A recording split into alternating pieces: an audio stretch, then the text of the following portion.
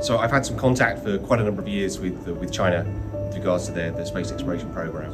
And I say I'm always very, very impressed. I think the achievements of the Chinese program are extraordinary. I think the ambition is fantastic, and I think that it's always exciting to watch the evolution and the advancement of the space exploration in China, and also to see how excited the whole country is about this program. I think it's really a wonderful thing. So the place where Chang'e 6 is landing is on the far side in an area called the South Pole Aitken Basin. It is a huge impact crater, and this crater was one of the oldest and largest craters in the solar system. The moon is very ancient. Its surface hasn't changed a lot in a very long time, but it's experienced the same environment, the same big events that the Earth has too. But because the Earth has an active geology, the geological record of these early events has been lost.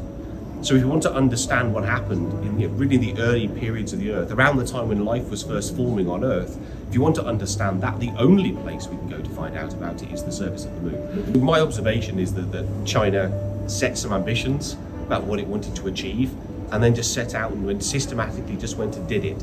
And I think that it's been a step-by-step approach to implement a long-term plan. That's at least what I've observed. I think it's been very impressive.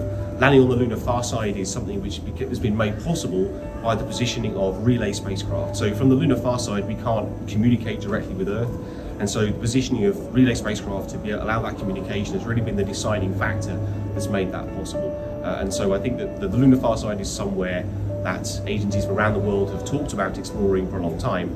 It's very exciting to see that China are doing it now. What do you make of the comments coming from NASA about China wanting to take over the moon and control all the water on the moon? What do you make of those comments and about the concerns that they have in working with the CSA? So I think that countries around the world are becoming more and more interested in the opportunities the moon has to offer. So we know that the moon may have resources that could become useful at some point in the future, and so the European Space Agency and NASA and the Chinese agency and others around the world are going to the moon. Part of the rationale, part of the reason we want to do that is to understand those resources. And before we actually understand what's there, everything else is really just hypothetical. And so the first step is really to go to the surface of the moon, to make the measurements, to do the scientific research that will tell us what resources are available. And I think the important next step is to understand how we as an international community are going to work around this. There are legal frameworks in place to tell us about how we ought to work together. And I think that there are discussions internationally about what we should do about that in the future. But the first step is really to do the science to understand what we're talking about, really.